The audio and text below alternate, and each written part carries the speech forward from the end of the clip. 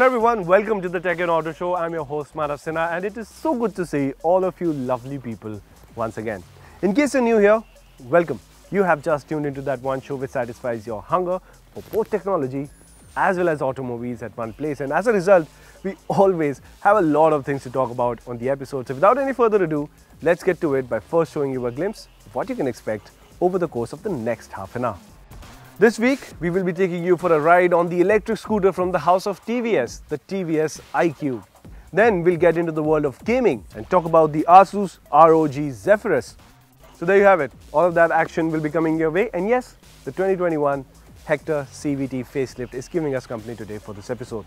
Now let's start off with perhaps the most talked about term in the automotive world, electric scooters. Every other day, there's a new one coming around, but when a big manufacturer like TVS takes it seriously, well, you get the TVS Iqube. Now, Anirudh got his hands on the scooter, and here's how his experience went.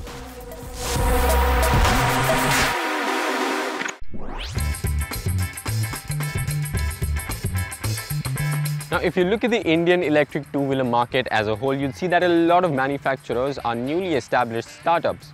But what we have here today is the Iqube, the first electric vehicle that comes from the house of TVS, an established manufacturer. So today we're going to be looking at what happens when a manufacturer who knows a thing or two about making scooters gets into the electric vehicle segment.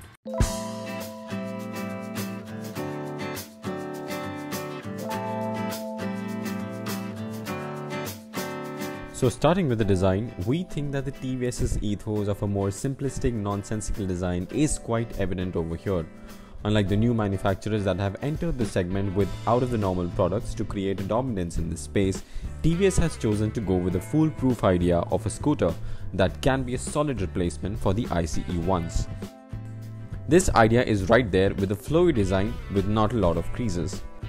Unlike its stablemates, the Iqube does get a somewhat futuristic U-shaped LED headlight that we thought could have done with more illumination as well as throw. The front apron also gets a strip of light in the middle that houses the DRL and the indicators, which we thought did stand out, but not in a good way. The rest of the design, to say the least, is well thought. It gets sleek looking tail lamps and blue light on the motor hub that clearly indicates that this is safe for the environment. In all, a fleeting glimpse from a distance, and you might mistake this for a conventional ICE scooter, and it is only when you swing a leg over it that you will realize that the formula is completely from a different textbook.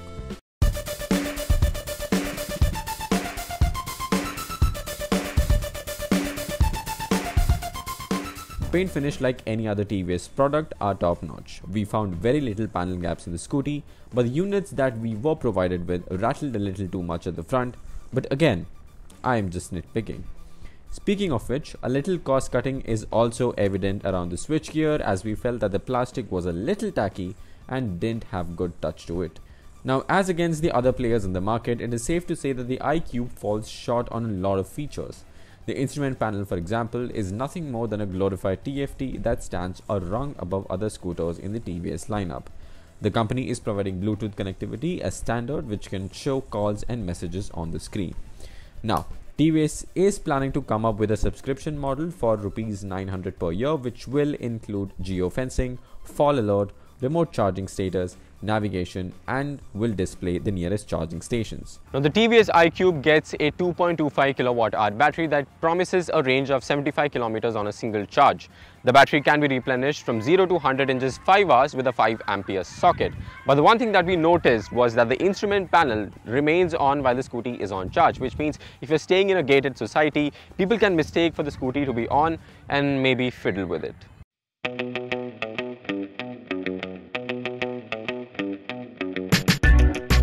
Now, the battery sends its juice to a Bosch motor hub at the back that peaks at 4.5 kilowatt. While the figure might be a tad bit lower in the face of it, we found that the scooter does not behave that way in any manner. In city conditions, the Iqube is quick, zappy, and immediate in all senses. However, we did see a little inconsistency regarding the top speed of the scooter. On flat smooth roads with no elevation or slopes, the top speed of the Iqube in Eco mode fluctuated between 42 kmph to 50 km per hour. On the sport mode, the scooter either maxed out at 65 or went up to 78 km per hour, all while the battery was charged more than 50%. The weight distribution on the iQube, to say the least, is on point, and you can carry the stability through fast corners and tight traffic alike. The dual springs at the back and the conventional forks at the front are set on a softer side and does a great job in ironing out most bumps. The sharp ones, however, will communicate with your back. Now the ergonomics is where the TVS Iqube actually impressed us. Once you get on the scooter, you are invited by a very low seat and a very low handlebar. For reference, I am 5'7" and everything is very easily accessible to me. Now this translates to better city riding in terms of exhaustion that doesn't come very frequently. The iQube gets 220mm disc at the front and drum brakes at the rear. The setup has ample of bite and provides good feedback under heavy braking. However, after close to 60 kilometers of continuous riding, we did notice a little fade.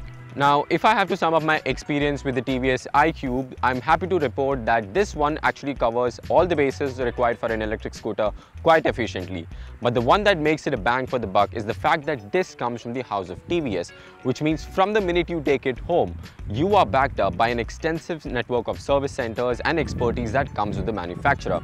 So if you are looking to buy an electric scooter in the current climate, there is no reason to shy away from this.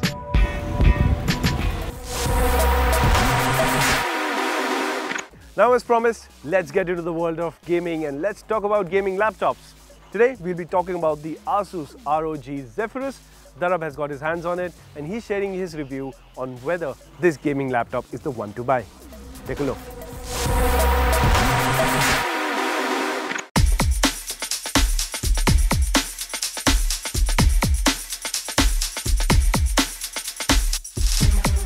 So gaming laptops are probably the best portable devices for gamers out there. Now they offer great portability along with the ability to offer you the best possible graphics that you can ask from either a console or a PC. Now ASUS's Republic of Gamer or ROG is a common brand when it comes to gaming oriented devices. Now ASUS has come up with this laptop, the ASUS ROG Zephyrus M16, which comes with an 11th generation Intel i9 processor paired with 32 GB of RAM, an NVIDIA GeForce RTX 3070 graphic card with 8 GB of VRAM, 1 TB of SSD storage and a 165Hz display.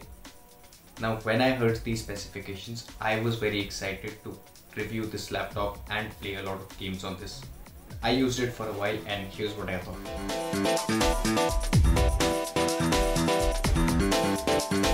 So in terms of design, the ASUS ROG Zephyrus M16 doesn't really stand out. It's a standard black laptop. There's a 16-inch screen, so it's big. There is a soft touch finish on the bottom part of the laptop, which is great in terms of grip, but on the other hand it stains quite easily due to sweat or oil. The display part is quite nice. It looks very good with the minimal bezel. There are front facing speakers here. Of course there are RGB lights on the keyboard which you can change the color of and you can adjust the changing patterns, the brightness and so on. There are front facing speakers here. The back panel of the laptop is hard plastic. There is ROG logo here and there is this dotted pattern which has these rainbow colored accents inside it that you can only see when it comes against the light. All in all, quite a basic design which will go with most of the users.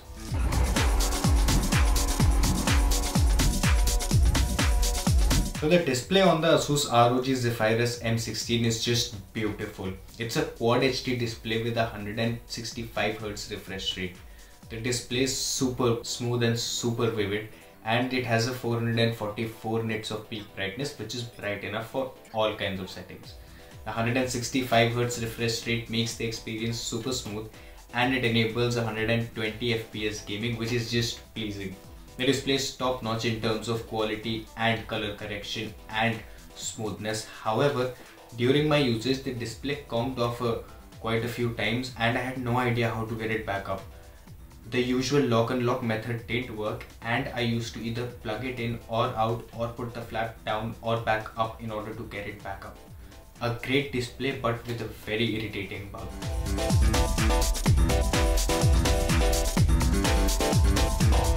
An 11th generation Intel Core i9 processor with 32 GB of RAM, an 8GB NVIDIA GeForce RTX 3070 graphic card with 1TB of SSD storage. All of this with the Quad HD display with a 165Hz refresh rate. The laptop showed no signs of slowing down whatsoever and played heavy games like Forza Horizon 5, Call of Duty Warzone and even Flight Simulator, and showed no signs of lags. The laptop also enables 120 FPS gaming, and I played Forza Horizon on 120 FPS and the experience was just something else.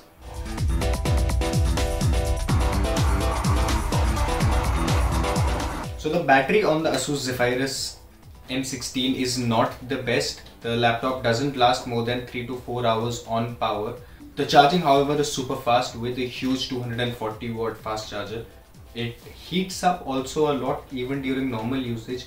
Like I used it for work and even during that time it used to heat quite a bit. The fans also make a little bit of noise. So that was it. Probably the most specced out gaming laptop of the year. Now I personally play my games on the console, but I loved the gaming experience on the ASUS ROG Zephyrus M16. 120 FPS gaming makes all the difference, and the ASUS Zephyrus M16 gives you everything you can ask for in a gaming system. The laptop looks decent and performs amazing. However, the 1,65,000 starting price is something to think of, and the laptop doesn't offer the best battery in its segment. Now here at the Tech and Auto Show, we bring you all the latest motorcycles, and often some days end up being better than others. One such day recently happened where we got our hands on what is perhaps one of the most extreme and capable adventure motorcycles that money can buy in the world. It's called the BMW R1250 GS. I took it for a ride and here's how it went.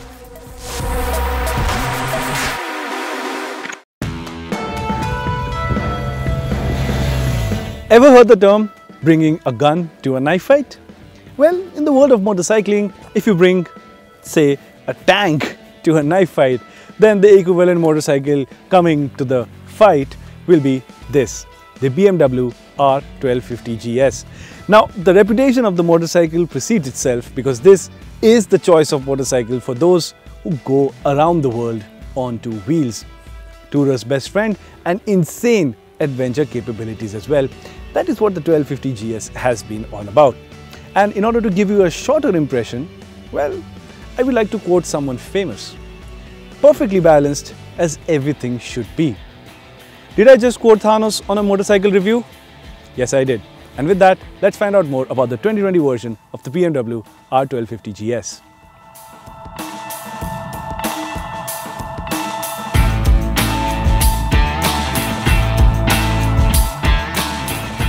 Let's start with the design of the motorcycle, and the first thing that you will notice is that this BMW is massive.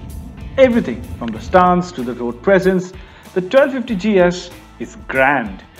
The design highlights for me personally consist of the adaptive LED headlamps which move about when switched on, making for a great conversation starter, the very effective adjustable wind deflector, and the massive instrument cluster which has crisp animations and colors and tells you everything you need to know. In my books, this is the best instrument cluster in the business. Now that you know about the design, let's talk about the ergonomics. And as you saw in the design, everything on this motorcycle is big. And that really comes across when you're approaching the motorcycle to sit on it. Like in the position that I am now, you see a very big motorcycle in front of you, especially because of the engine layout, because of its boxer layout. Everything feels really big. But the special thing happens once you get on top of the motorcycle, like I have just done. And then you realize just how comfortable the motorcycle is and what a fantastic balance it has. Everything is well within reach.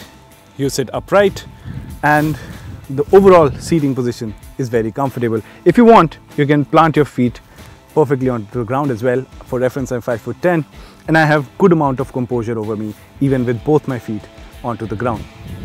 What riders will also appreciate is that the motorcycle has very comfortable seats both for the rider as well as for the passenger.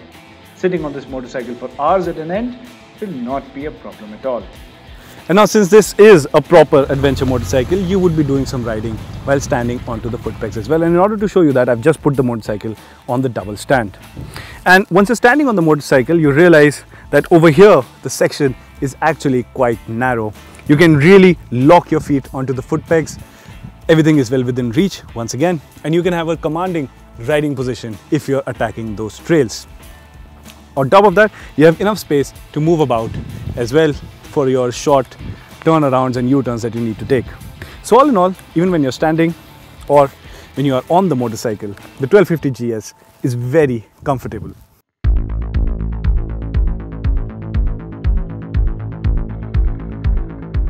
And speaking of comfortable, the R1250 GS comes with things like cruise control, heated grips, keyless lock both for the handlebar as well as the fuel tank cap, and electronically adjustable suspension as well.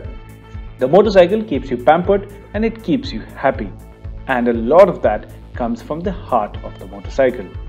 Now I love BMW engines, and this one too is a peach. This is a 1254cc engine in a boxer layout. It makes 136 horsepower and 143 Newton meters of torque, which makes the motorcycle have a top speed of over 200 kilometers an hour. Now I know these are like superbike numbers, but it's the way the power is delivered. Also keep in mind that this motorcycle gets the BMW shift cam technology, which in simple words basically means you have a good spread of power and torque across the RPM range.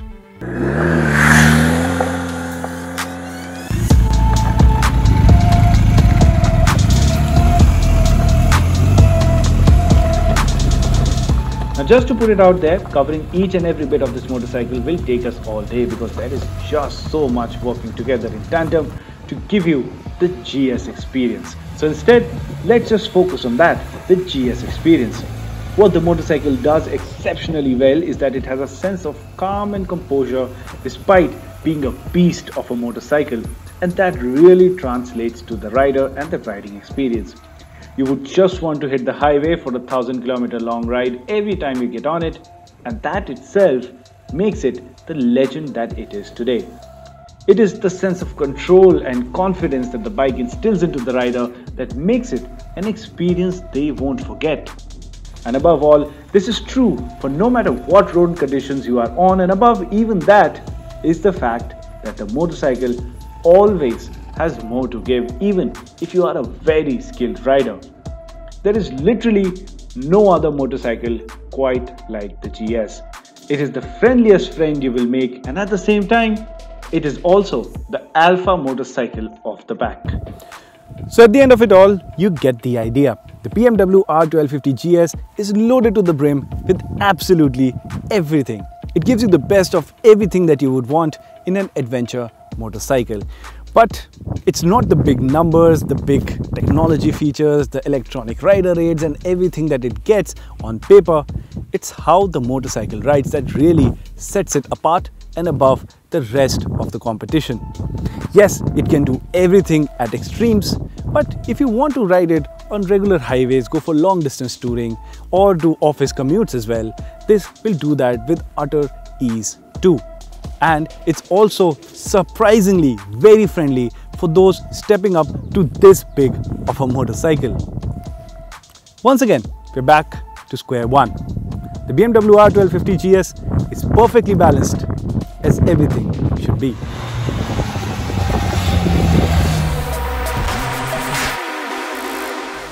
Welcome back. You're watching the Tech and Auto Show. I'm your host Manav Sinha, and this is the 2021 MG Hector facelift that's giving us company today for this episode. Now, we get a lot of requests asking about which is the right kind of affordable true wireless earbuds that you can buy in the market. Well, Huawei has a new set vying for your attention, and we are putting it to the test as Abhik is taking over and telling you all about it.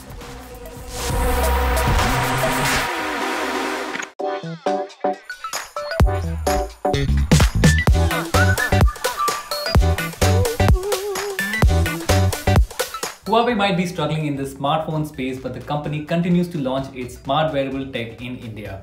Recently, we saw the launch of this, the Huawei FreeBuds 4i truly wireless earbuds that cost roughly 8,000 in the country. Now, the key features on this one include active noise cancellation and 10 hours of battery life without ANC enabled.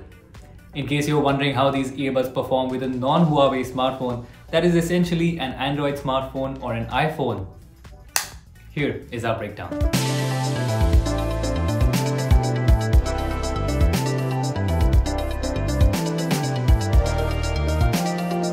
We'll start with a charging case that adopts the same color as the earbuds. That being said, customers can choose between red edition, ceramic white and carbon black color options. Since the bevel-shaped charging case has a glossy finish, it leaves fingerprint marks. The case can also be prone to scratch marks, so make sure you're not carrying keys in the same trouser pocket. Additionally, the connectivity button sits on the right side, which is not the easiest to locate at first. Now each earbud weighs roughly 5.5 grams. That is pretty lightweight, but I have said this in my past review that I am not blessed with big ears, so wearing in-canal style earbuds aren't always comfortable. But these earbuds fit snugly in your ears without causing too much discomfort. But the most annoying part here is the charging case that comes with a very small lid when compared to the base. What that means is that when you're trying to establish a connection with the button on the right, even any slightest amount of touch just shuts the lid down, therefore hampering the entire connectivity process.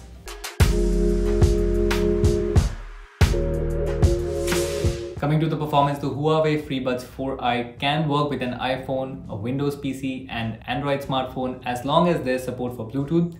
For our review, we mostly tested these earbuds with an iPhone 12 as we were unable to establish a connection with the app for Android. Now Huawei has clarified that these earbuds work with the Android app, so do keep that in mind. To tweak touch controls, you will need the Huawei AI Life app that is available on both Google Play and Apple App Store. The app also lets users enable and disable wear detection that automatically pauses music as soon as you remove the earbuds from either of your ears. You can also switch between ambient sound mode and active noise cancellation, but you cannot tweak their levels as one may expect at this price point. Coming to the audio output, the sound quality on this one is crisp, it is clean and balanced, but you don't get the punchy bass as you may get on rivals like Nothing Ear 1 and Jabra LE3. The high and low frequencies on this one is just average, meaning you won't get the best beat drops and the earbuds don't offer the loudest sound. And now if you're wondering how the dual mics perform on this one, here's a sample. The audio quality during calls is pretty solid thanks to the dual mics on each earbud. In fact, we get sharper and clearer audio quality even when compared to some top tier earbuds in the market.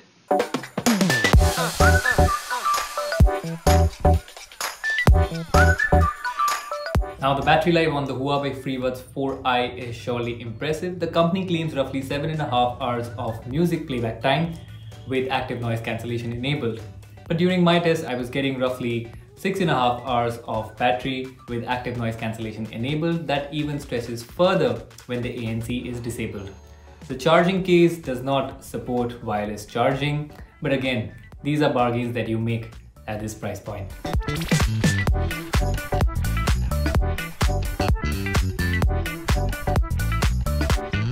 Huawei FreeBuds 4i, when compared to rivals, offer good sound quality, great battery life and decent active noise cancellation, but when connected to an iPhone.